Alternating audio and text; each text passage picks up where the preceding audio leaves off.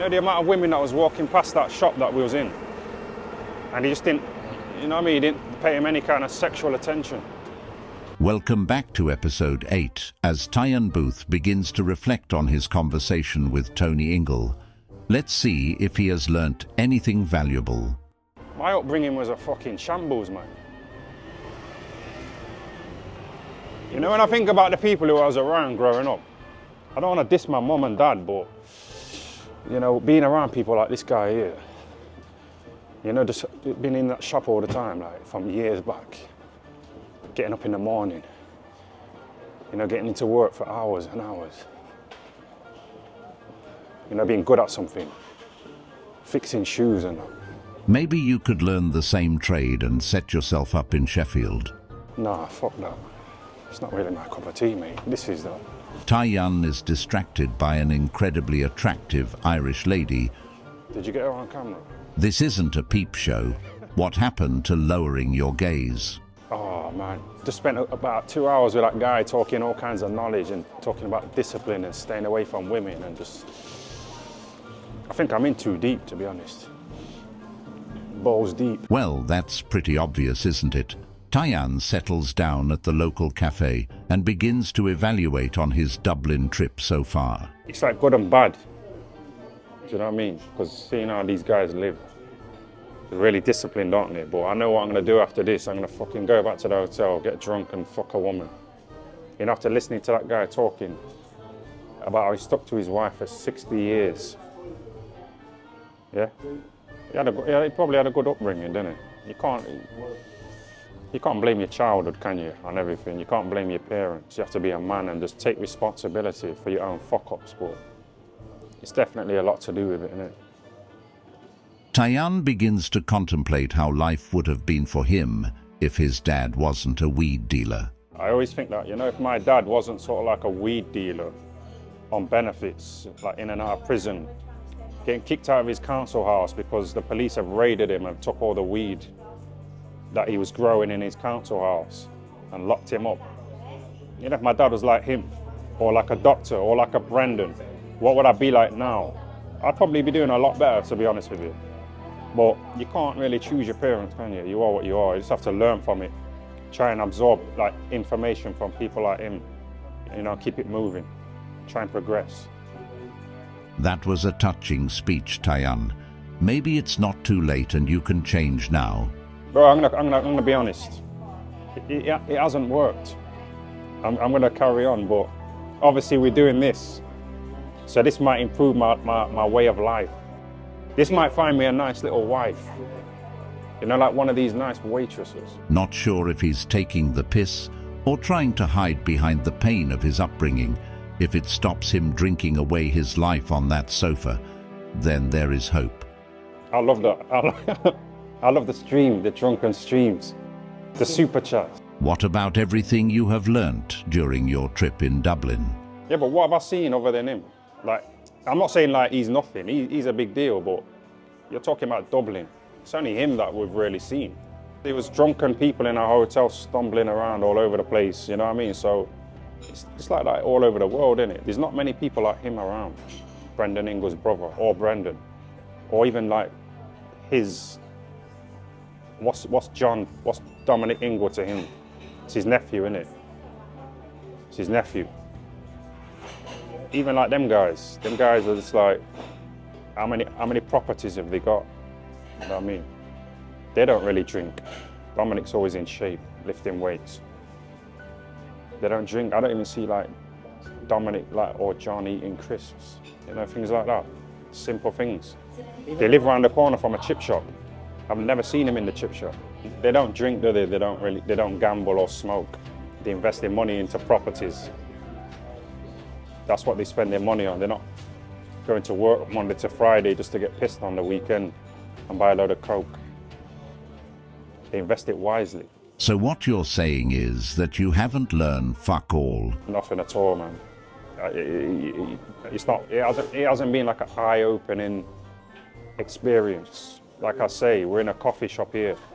If we was in Pakistan and was eating food off the floor, you know, we're seeing how these people live in Pakistan. then yeah, but like this, come on, this is a nice fancy cafe. It's not like a totally different world, is it? What about the Irish people? Do you know what it is? I've sensed more of a friendly vibe, you know, like when we went to that other shop to try and get some food and there was no food in there. It was more like a fancy coffee shop. And she pointed us, you know, she pointed us in the right direction, you know, being friendly. So we could go to a proper food shop, you know what I mean? But you know, the effort that she put in, I don't know, I just sense that these people are more friendlier than people in England.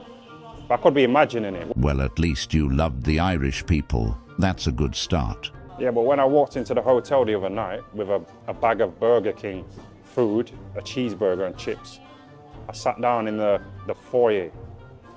This guy who worked there, he's like, "Are you staying in this hotel?" And I said, "Yeah." And he said, what's your room number? I said, "You don't need to know what my room number is, you know what I mean? Why are you asking me these questions?" And he was like, "Okay," and then he like walked off. So that's rude, innit? He's basically saying like, I don't look good enough to be in this hotel. Well, he had a point. You get idiots all over the place, don't you? I've encountered some idiots in fucking Dublin as well. Well, you was dressed like a homeless person. What else did you expect? Probably because I just look rough. Everyone had bow ties on. There was a little function going on downstairs. I had a hoodie. I walked in with a hoodie and a Burger King bag. You know, looking all miserable and that. So I might have done the same, you know, if I seen some guy that's hanging about, looking at the women and that. So you was loitering around dressed as a homeless man with a Burger King bag staring at the women. I'm not sure what else you expected. Yeah. Yeah, indeed. You know Nas, yeah? He used to always like kiss his brothers and his brothers would kiss him and stuff like that. Yeah, that is the Arab culture. And Nas said to Brendan... Now, where is this going? You know, when they kind of fell out, he was like, your family, they're not even close. You don't even like each other. I've never seen you kiss your son, Dominic.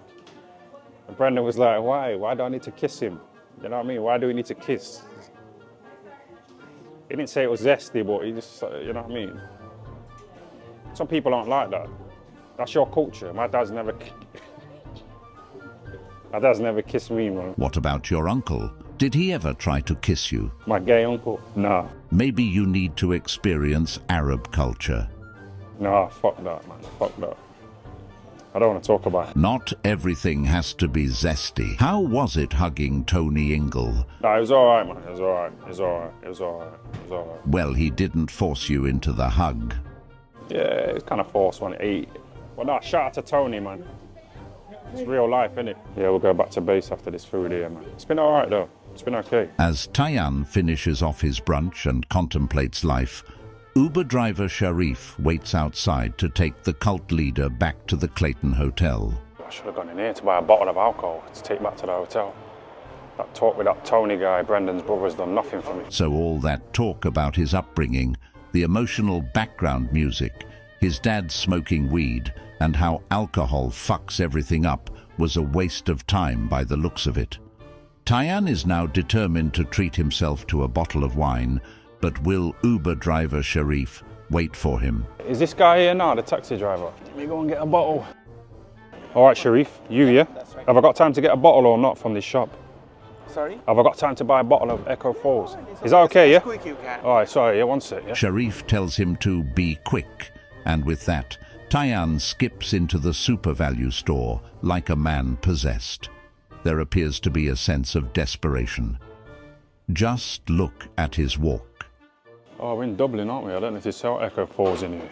Maybe no one drinks Echo Falls in Dublin. You did say yourself it's a drink for, I quote, scumbags. Where is it? Excuse me, do you sell Echo Falls Rosé? Which? Echo Falls Rosé or Blossom Hill? Oh yeah, we do have that. You got some, yeah? Have you got any Echo Falls? No, you ain't got any. This one? No. So I'll have a look round. It's got to be here somewhere. Yeah. Thanks. Blossom Hill's there. Looking at his pure desperation, you wouldn't think he only left Tony 1 hour ago. Shall I buy this? Oh, fuck it, don't man. Let's go, man. I think we should go before this taxi driver fucks up. Too much fucking about. With numerous alternative options of wine available, It appears the conversation with Tony INGLE has some impact on Tyan Booth, as he reluctantly decides not to buy a bottle of wine. Maybe this could be the moment he was looking for. He just needs to figure out which way the exit is before he changes his mind again. How do you get out of here? Yeah. Is this the way out? It's that way, isn't it? Let's go, let's go, let's go. Yeah, it's still here. He doesn't look happy. Fucking waste of time. But maybe this is the new beginning he was looking for. Join us for episode 9 for the final installment of Tyan's trip to Dublin as he reviews his sexual encounter with the Dublin women. Strained the life out of me, that did. 5 fox in about half an hour. Our members are now 4 episodes ahead of non-members. Join now for only £2.99 a month to watch all the exclusive content. Enjoy this short teaser of Tyan goes on a date with an OnlyFans model. Yeah, thanks for that.